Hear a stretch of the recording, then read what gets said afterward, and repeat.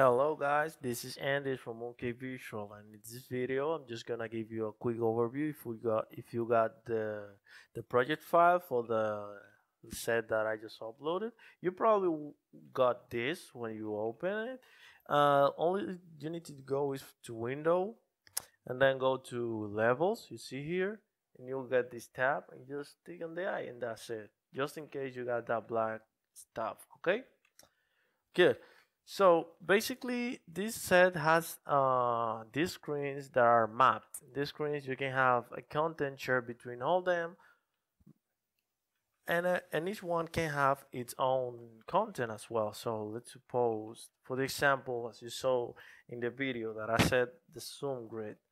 Let's suppose, let me just go to my level to make it active. So double click on that because to anything I add to the level will have effect on it.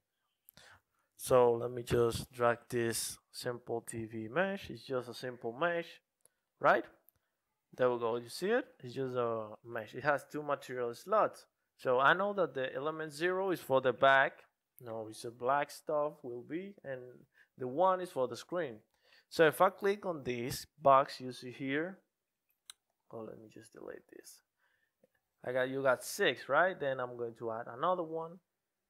So I'm just adding the screen, right? The first thing you need to pick is the screen. This should be a static mesh actor. So I mean any mesh that you drop in the scene. Okay? So let me just pick this one.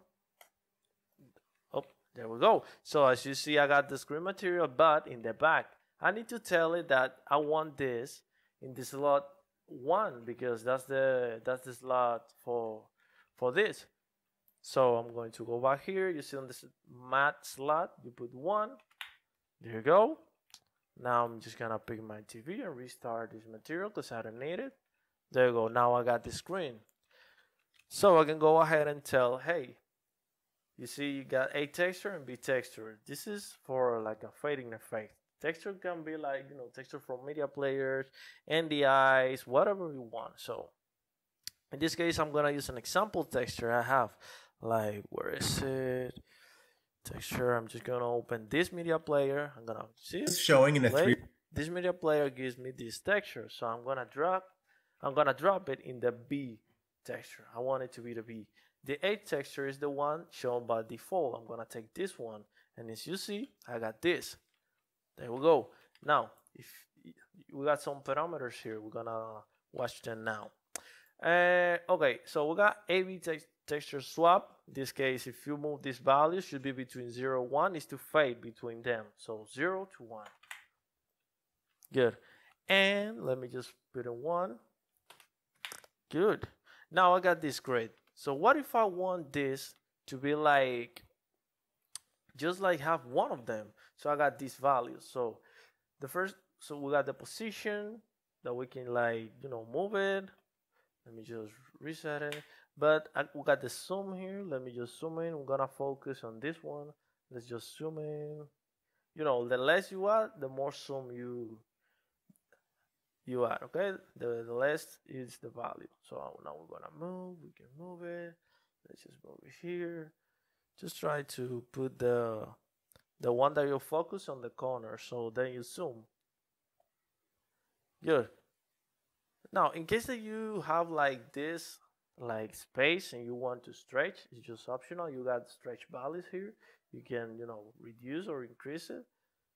Reducing the value will stretch it. Increasing will like make it smaller.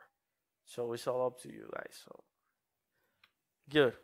Now I have this screen, so I can, I don't know, like, go back to my screen manager because this is the one that controls the screen, and I can now fade it.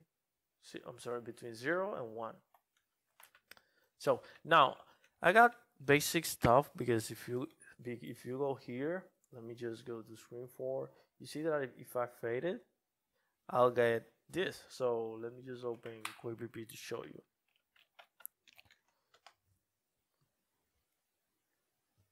Okay, now I'm gonna let me just hit play here with OP.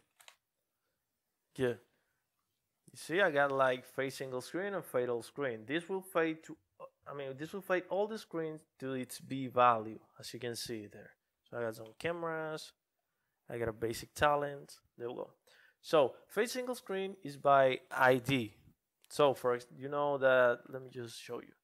These have like in screens data, you see that we got from 0 to 7, so you need to put a value there. So if let me hit play, you just go back to the camera 1. I'm gonna fade the screen 7. That was the latest we created. Let's fade it. Now you see it. Let me just duplicate this. I want to fade the screen 3.